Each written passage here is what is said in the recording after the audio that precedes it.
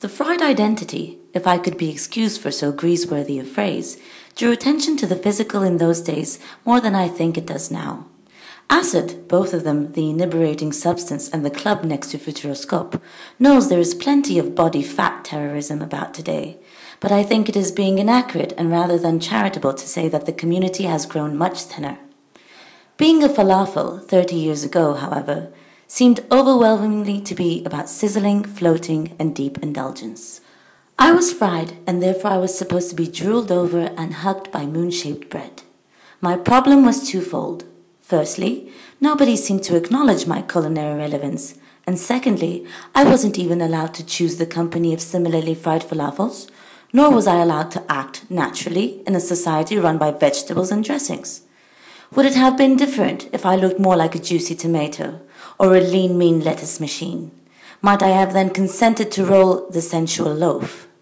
Did I hate my own brown complexion and grainy crust with such a deep-fried hate only because I thought others did?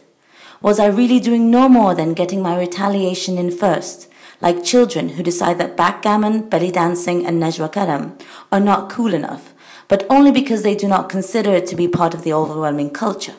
Chef Ramsay said that if chicken nuggets were fried in canola oil, the whole history of world cuisine would have changed.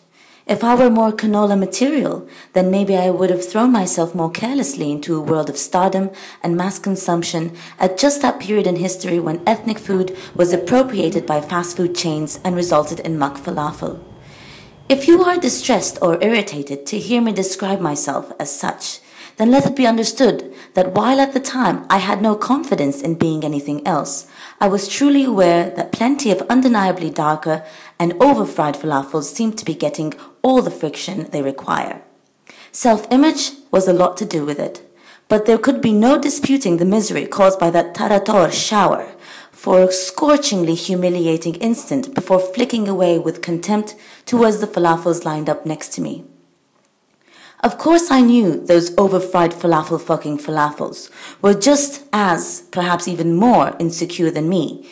They too were getting their retaliation in first, but to think such oily complexion is tasty. I am very proud and very happy to be a falafel, but I would be lying if I did not say that much about the world that falafels inhabited in those days sickened, repelled, and frightened me. As much as anything, it was to be dismissed without being tasted that pickled so fiercely. Without laboring the point, it was behavior that I thought not far from racism, crispism, or any kind of prejudice or snobbery. Because you're not crispy enough, I do not want to taste you, was to me hardly different from suggesting because you are gay, I dislike you, or because you are shawarma, I dislike you, or come to that, because you were born in MasterChef, I dislike you. Of course, anyone who believes themselves to be a victim of such discrimination ought to be sure we first have to dismiss the worrying possibility that the true interpretation of another's antipathy might be because you are bland, I dislike you, a judgment of which there is little help of comfortable escape.